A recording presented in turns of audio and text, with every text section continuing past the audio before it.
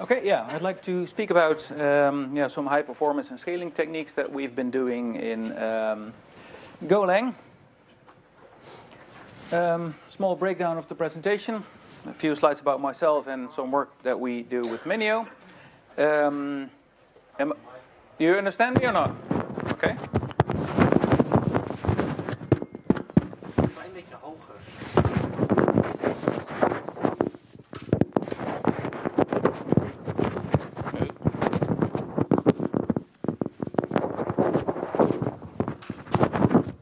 Is this better?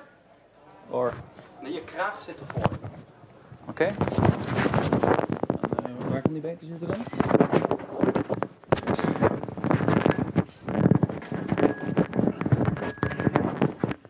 Nu, is it better like this? Okay, great. A little intro about myself and Minio. Then I'd like to speak sort of in general a little bit about the Golang or Plan 9 assembly capabilities that Go offers. Then discuss two sort of projects that we've done with this. So BLAKE2 acceleration and SHA256 acceleration. And finally some slides about some distributed syncing stuff that we've been doing. One slide about myself. I've been mostly doing software development in sort of what's called the medical imaging space. So that relates to like CT and MR images from scanners, both 2D, 3D, as well as using GPU techniques. And the last few years, been involved in cloud computing, and I'm now with Minio. Minio, as maybe some of you know, is an Amazon S3 compatible object storage server. It is written in Golang under the Apache 2.0 license. The company was actually founded by Anand Babu Parashyami, who maybe some of you know as one of the guys behind the Gluster FS system, which is in itself a distributed file system, which is now part of Red Hat, actually. If you look at Minio itself, there's actually sort of really, one project, one binary, but you can run it in sort of three different flavors. So the simplest version is simply run Minio server with a single directory, and then all your objects will be stored underneath this directory structure. And there are also two other versions that use a technique that is called erasure coding.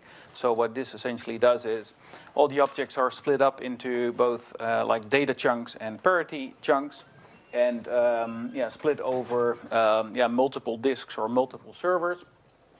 And the Minio server actually, the Excel backend, which splits the data over multiple disks, goes from a minimum of 4 disks up to a maximum of 16 disks.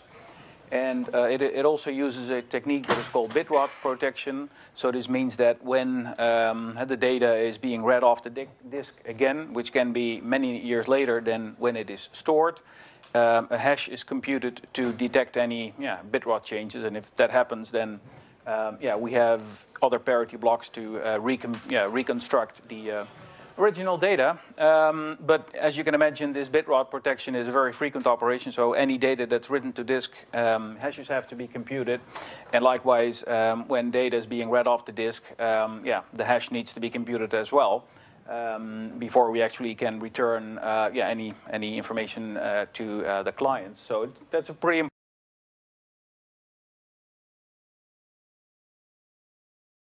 operation for us, and that's why we really looked at how can we get sort of the maximum performance in terms of hashing speeds while still having a solid proof and hashing technique.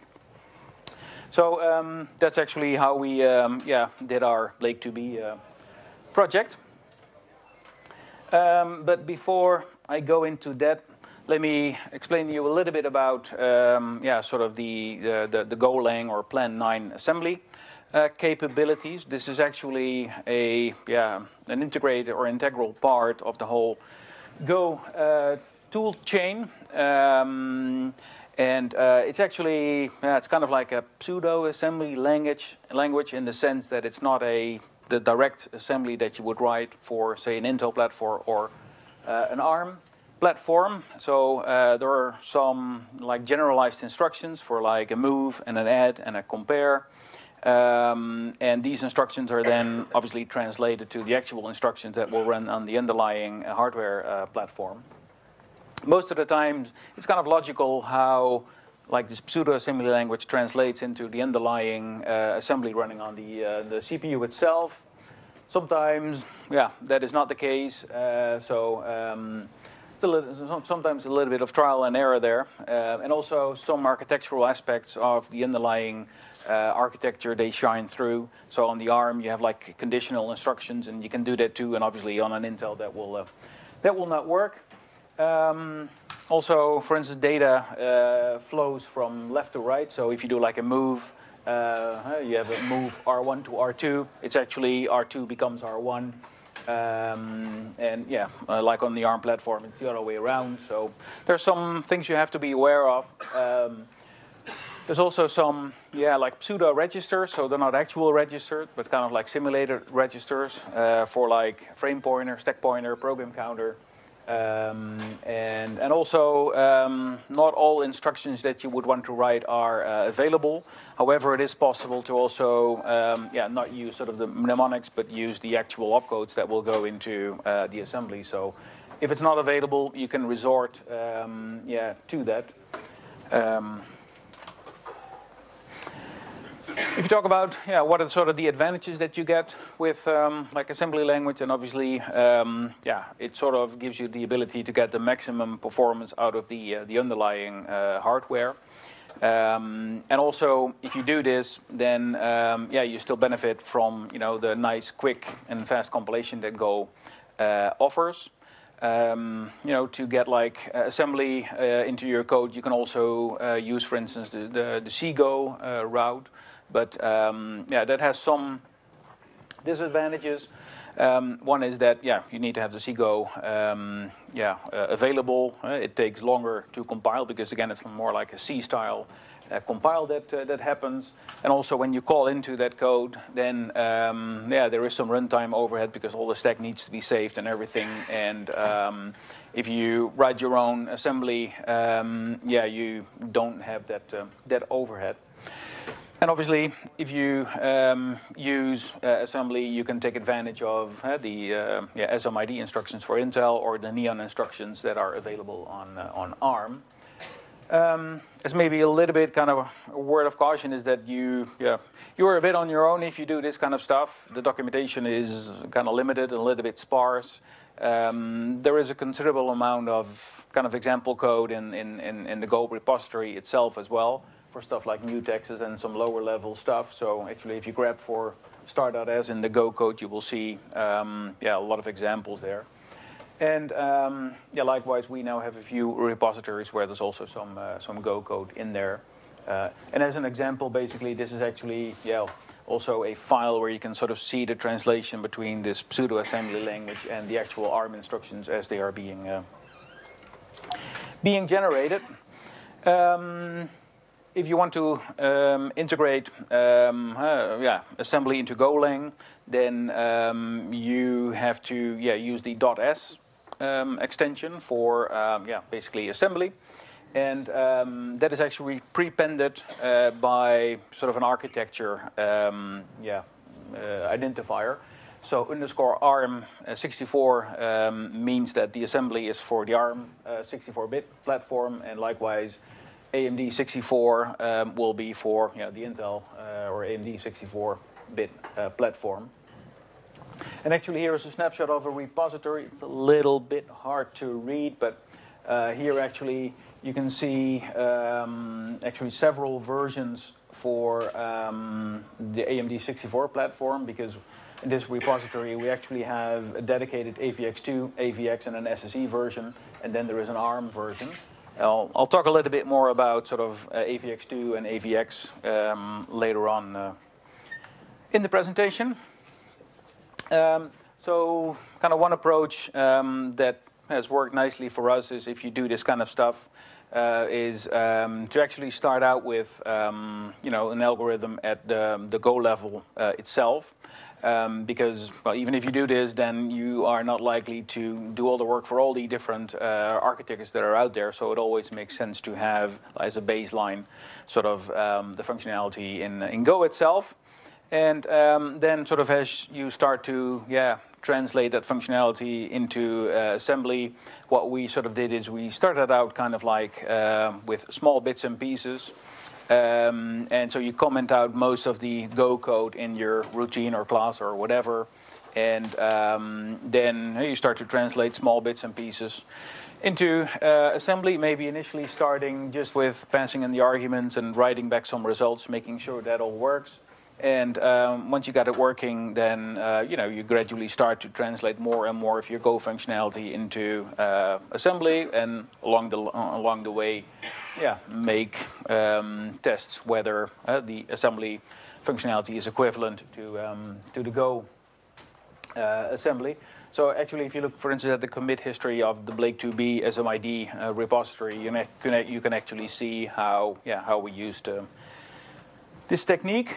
Along the way, we also developed a small utility called SM2plan9s, which actually generates byte sequence codes for opcode or assembly instructions that are not natively supported by Go itself. So actually, it uses the YASM assembler sort of behind the scenes. So what you do is you basically write your instruction as you would write it regularly in assembler or in assembly, and then you run the tool on the file, and then it will prepend that instruction with the actual opcodes that will go into the byte stream that will be executed. So that has worked nicely for us. If you look at what we have done with assembly, we've actually accelerated the BLAKE2b algorithm as well as the SHA256 algorithm, and we're planning to do one more piece of work, which has to do with this erasure coding, which is actually called read Solomon. And this uses some what they call Galois field arithmetic, polynomial multiplications, and ARM actually has a specific PMOL instruction. So we want to use that instruction to accelerate the read Solomon computation of the parity blocks for ARM. For Intel, it is already accelerated, but we want to do the same for the ARM platform. And maybe when there is a need in certain pieces of the code, then we will likely do more. Okay, so the first technique that we accelerated is a hashing technique that is called BLAKE2b. BLAKE2b is a hashing technique. It was actually there was like a SHA-3 competition a few years ago, and they were one of the 5, I think, final contenders. In the end, they were not selected, but it is a nice hashing technique with sort of the characteristics that it's really focused on speed, as well as kind of like a relatively simple algorithm to implement, while at the same time still offering sort of top of the bill security. And it's really optimized for 64-bit platforms. So we developed a repository using the SMID instructions to accelerate the BLAKE2b algorithm, and actually we did it in sort of 3 flavors. So there's an AVX2 implementation, which is the fastest. Then there's an AVX, and then there's an SSE implementation. So depending on what your CPU support, then obviously the highest level of SMID instructions that is supported, that one will be used. But overall, we were able to achieve close to like a 4x performance improvement over the Go, the high-level Go functionality. So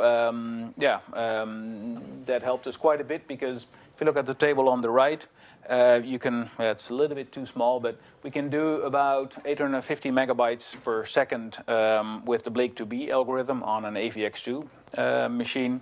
And this compares to, if you look at SHA256, that is at like 190 megabytes per second, and SHA512 is at about 300 megabytes per second.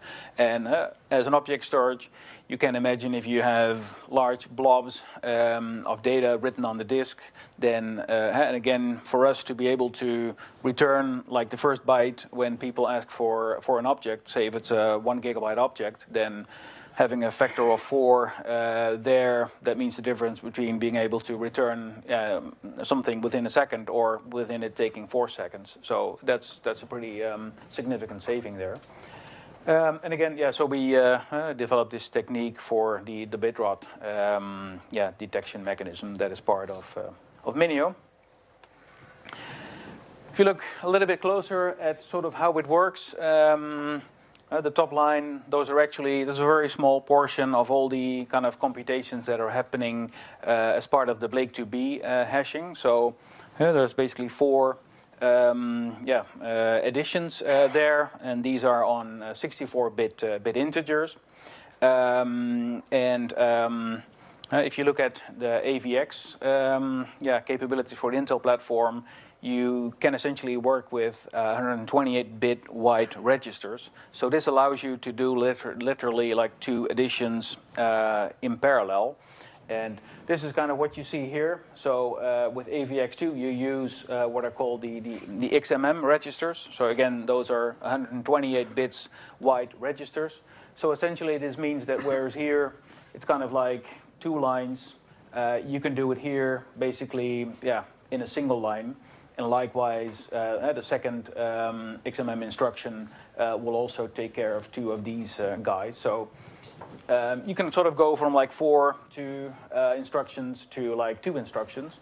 And if you go one step further, AVX2 extended the pipeline to 256 bits wide, which means that you can use or do essentially 4 64-bit additions with a single instruction. So that's actually this guy, and then here you use the YMM registers instead of the XMM registers, and again, those are 256-bit instructions wide. So in a way, this kind of explains why there's kind of a 4 times speed up between like Golang and AVX2.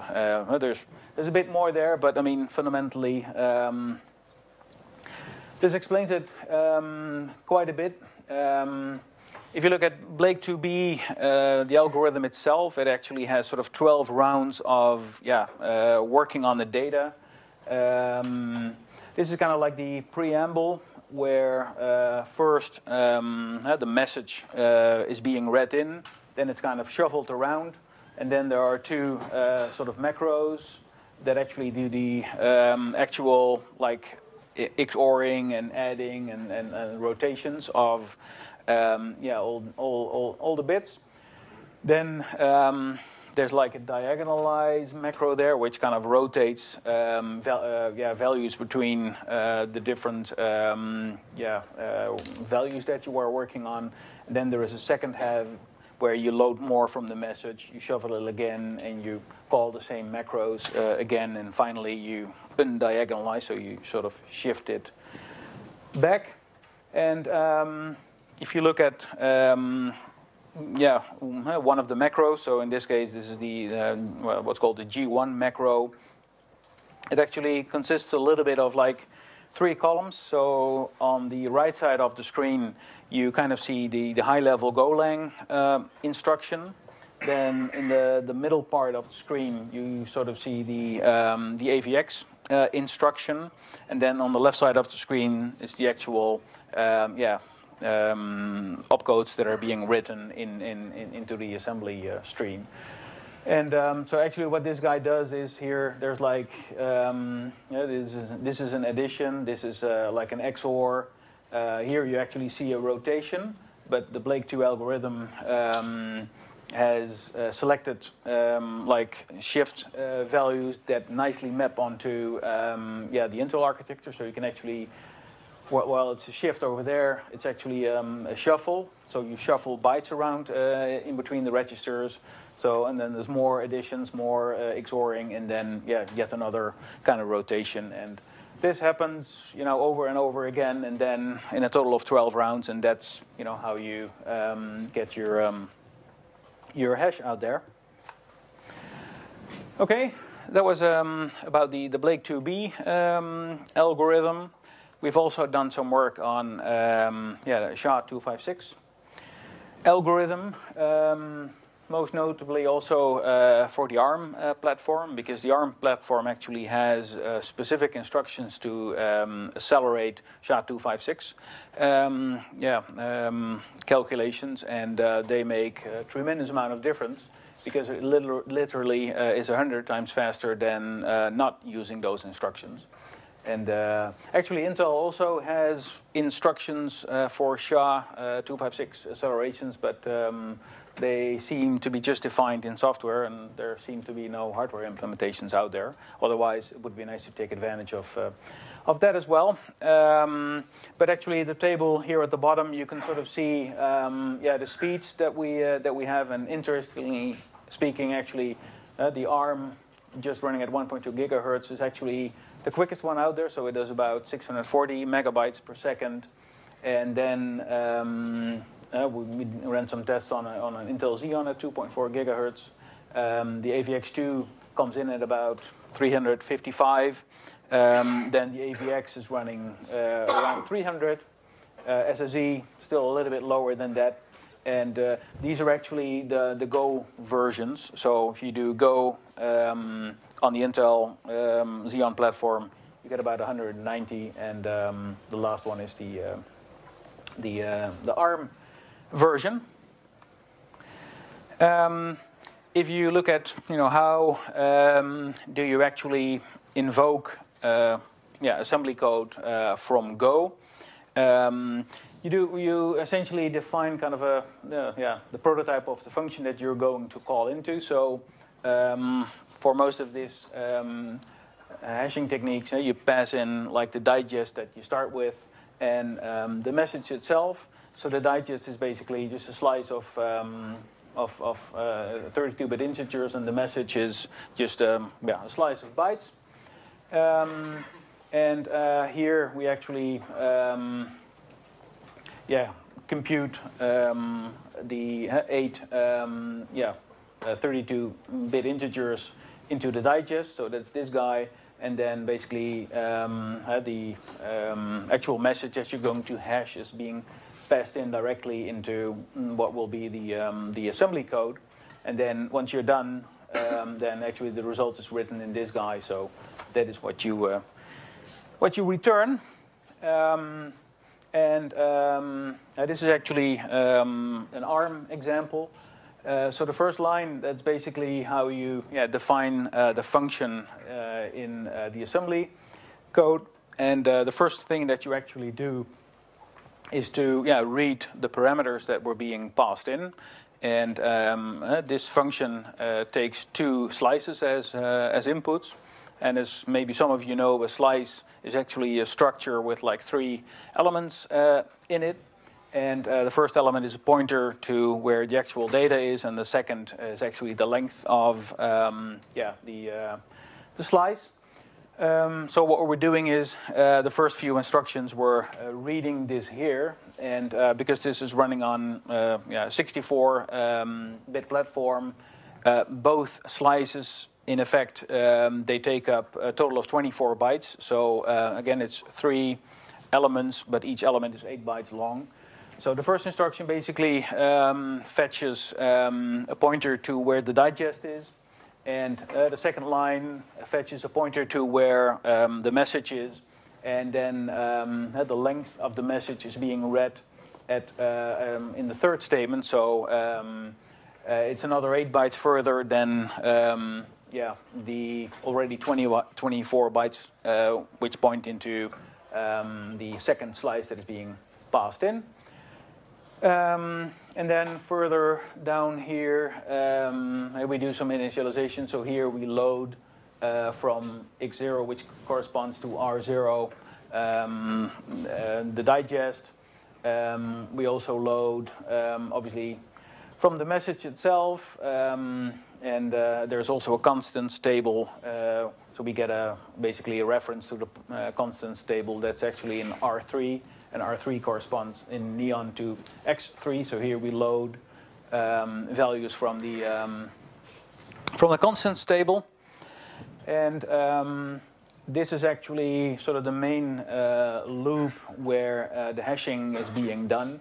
And again here, R1, which is X1, is the pointer to the message. So here actually the values from the message are being read.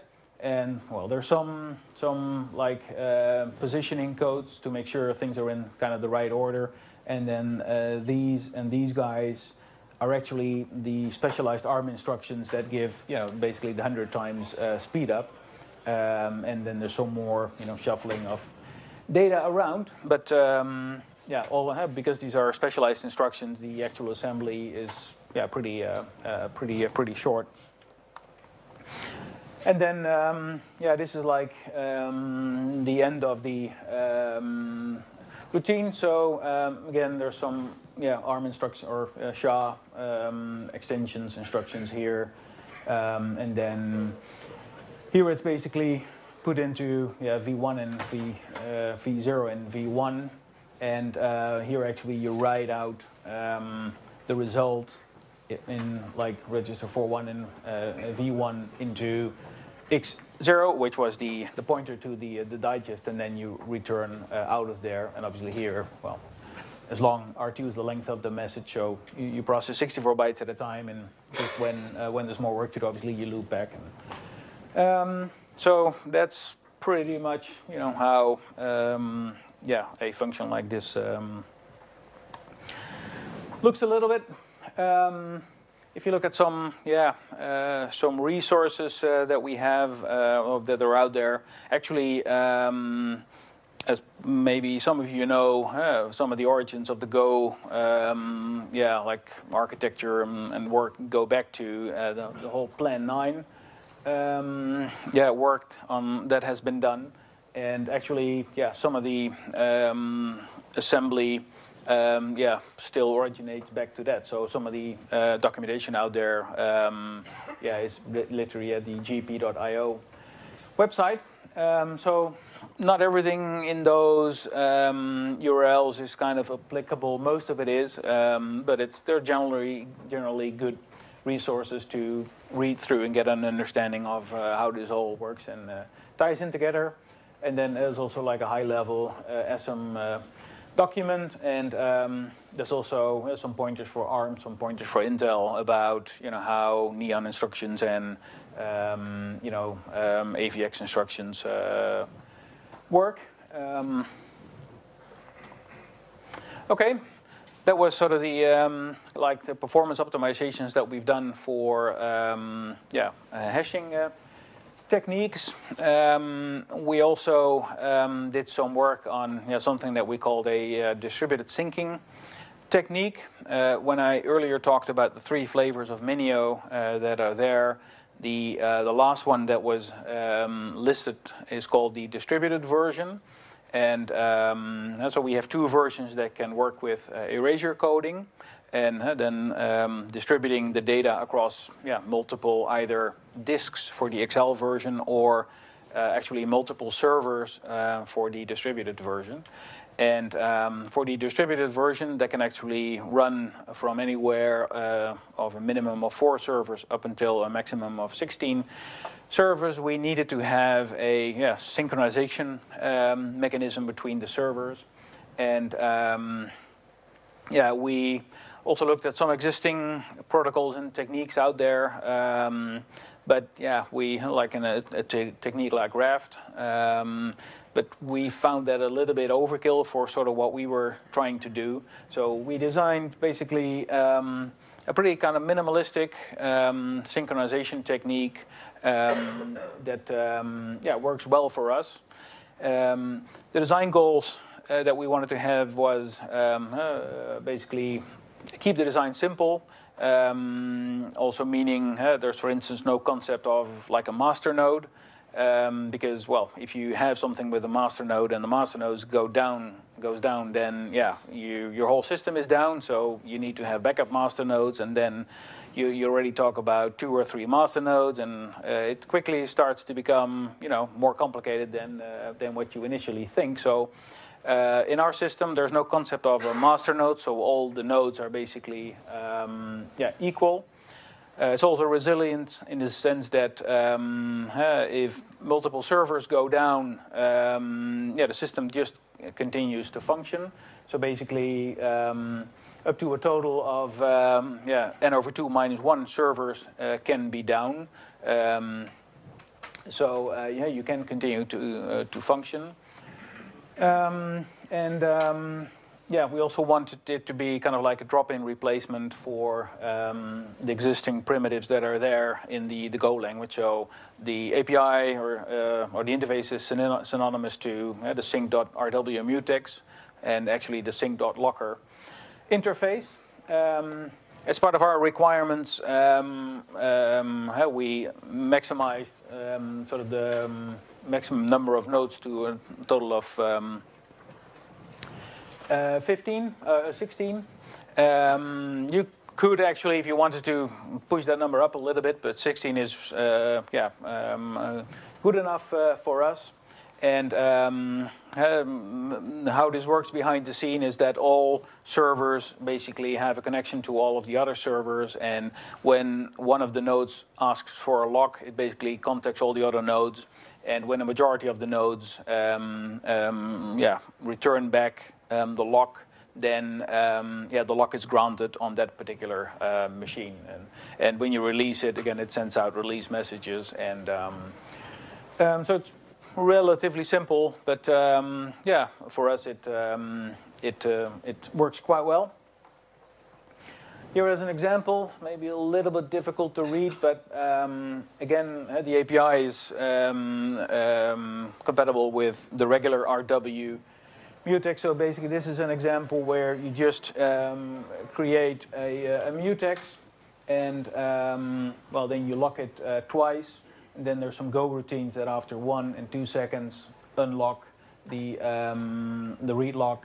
And then here you try to acquire a write lock, and obviously the write lock can only be granted when both of the read locks that were earlier granted were released. So you can sort of see here that, so it's acquiring read lock 1, read lock 2, and then it's trying to acquire the write lock, but it will block here until both the first read lock and the second read lock are released, and only then will it require the write lock. And obviously running this on a single machine is not really the point, but you can just as well create basically 3 of these named mutex on 3 machines, and then run one read lock on one machine, another read lock on another machine, and the write on the third machine, and then the whole sequence of events would be identical. In terms of like performance, on a 16-node configuration, we were able to do like 7,500 locks per second. And then it takes about sort of 10% CPU usage on like a a regular server. And typically a lock is granted within like 1 millisecond.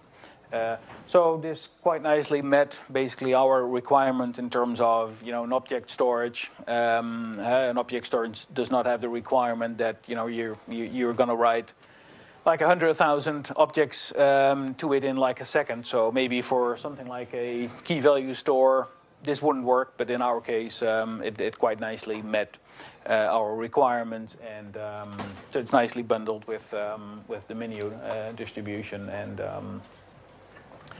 actually, here's a pointer to the repository, and we also on our blog we have a blog post about this with some more details. So that pretty much brings me to the end of my presentation. Thank you for your attention. And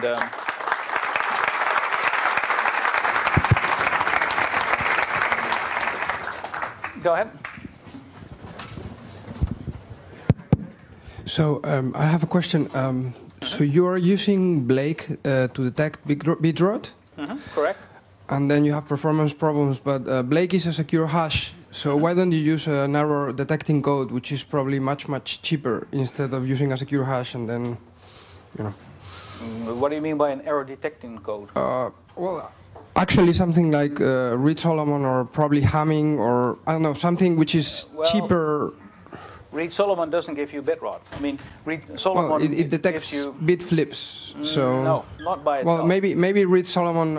I can't remember. I have to look it up. But Hamming codes, for example, detect errors, and there are much better suited codes for detecting bit flips.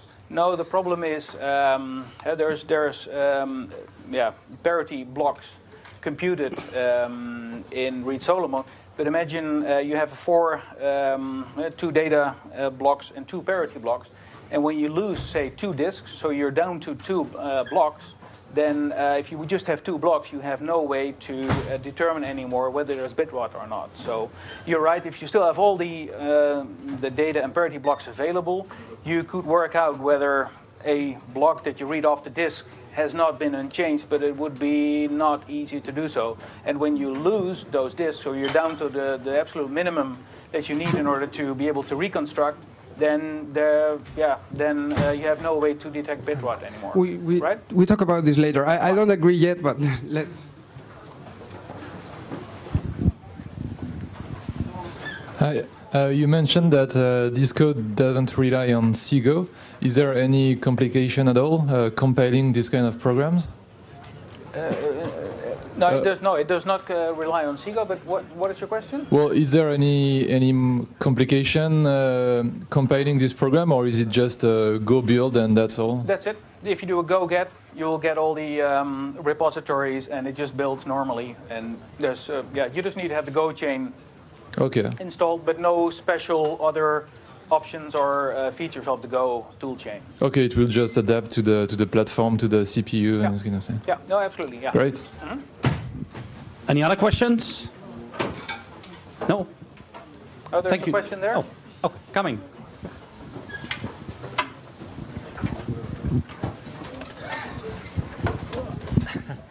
I was just wondering, how did you write the assembly? I mean, you showed us all these opcodes. Did you use some other assembler and then extract this, or how did you? For that, we developed basically this tool. So we developed this SM2 Plan 9S tool, which is also here you see the repository. So basically, this is what you write in your assembly file, and then you run SM2 Plan 9S on this file, and it will prepend like the byte sequence. Oh, okay, sorry, right? I missed that. Okay, thank you. Yeah, otherwise it's a bit cumbersome, pretty cumbersome. Any other questions? No? Oh, yes. Okay. Oh. Could you pass that mic? Yes, my question was regarding to your SHA256 implementation. Have you thought about contributing it into the standard library? Yeah, we were planning to do that, but we need to do a bit more work for that. But that will be coming, yeah. Because second question, how come your implementation is faster than the Go standard library for AMD64, since both are in assembly and have an AVX2 implementation? So what did you do something special? Well, I mean, there's different ways to do different things in assembly, right? So, I mean, it's not going to be a factor 2x, but I mean, depending on how you exactly do it, you may see like still minor, differences. So, just like in regular high-level Go, you can also one maybe way of doing things maybe slightly better than another way of doing it. So, thank you. Okay, thank you.